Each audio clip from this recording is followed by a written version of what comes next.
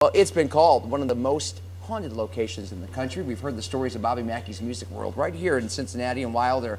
And this weekend, paranormal celebrity Brian J. Cano joining me, and he is talking about the hauntings going on there at Bobby Mackey's. And you're going to get to the bottom of it, right, Brian? I'm going to attempt to get to the bottom of it. Yeah. Anything paranormal, Nice it's hard to get a definitive answer, but we keep trying to collect data to try to maybe solve some of the mysteries about ghosts and hauntings. Now, you look back, over the years, technology, things change, in our everyday lives. How have, studying and investigating paranormal activity changed over the last several years since you started? Well, I've been doing this for 14 years, and back then, Yeah. in 2002, we would use devices that were repurposed from other things like EMF detectors that were used by electricians or construction workers. Okay. Now, there are devices built specifically for paranormal investigating, and this is a very exciting time because we can actually take a device and collect data specific for what we're doing and know that we're not misusing the equipment. Well, let's talk specifically about Bobby Mackey's because it's been featured on shows over the years, but this is only the second time that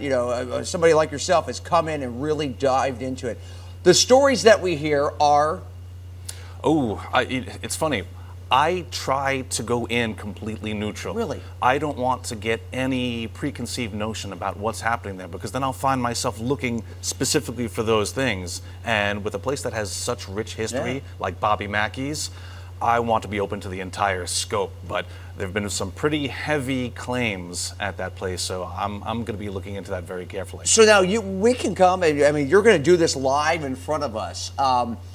What do you anticipate things? What if you find nothing? Then is it like a 2-minute show and you're out there? Like what?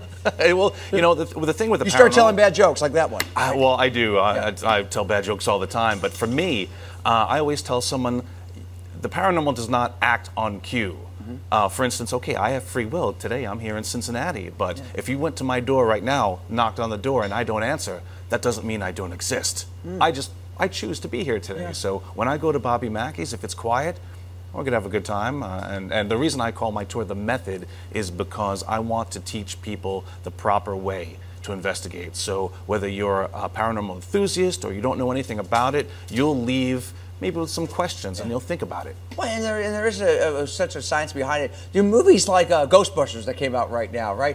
Does it help the profession, or does it make a mockery of it? Or I know you were an extra in the film. Right. It's an ironic thing because I was inspired by Ghostbusters. Yeah. I was 10 years old when the original movie came out, and I looked and I said, oh my, wow, this is great. I could do this. Yeah. And it was one of the first movies of its type, even though it was a comedy. It came at it that says, we're ready to believe you, and they used tech. They used gadgets to do their job, and that's what I do. I'm the gadget guy. Yeah. So in the new movie, Ghostbusters, they point to the reality television shows and they said, oh, this is making it hard for us to do our jobs, which I think is kind of funny. Yeah, a little bit there. My last 30 seconds here, so ghosts like slime, are majority, should we be afraid of the paranormal? If you're hearing sounds at your house, or you think you're seeing people, or somebody's speaking to you, are they here to hurt us, or? No, if there's something strange in your neighborhood, it's okay. It's perfectly natural. It's just part of our universe, and I'm just trying to find out exactly how it's made up. Something strange in the neighborhood. Who are you going to call? Brian Cano. Right there. Very good. Nice to meet you, man. Thank you, Frank. Thank you. And again, the show is on the 24th. Yes, July 24th from 4 to 2 a.m. You can get tickets at neverstopsearching.com. And it's The Method at Bobby Mackey's. Thanks, bud. It's good to see you. Nice to meet you.